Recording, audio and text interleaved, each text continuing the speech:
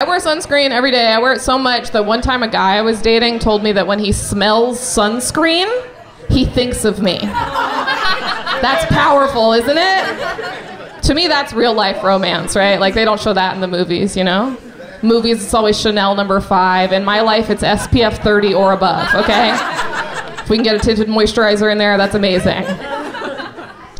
I know a lot of women do actually in real life have like a signature perfume, but from that experience I decided I was like, I'm always gonna stick with the generic, go with sunscreen, right? That way I'll haunt every man I date forever. Scent is highly tied to memory. He will never have fun at the beach again, okay? That's very important to me.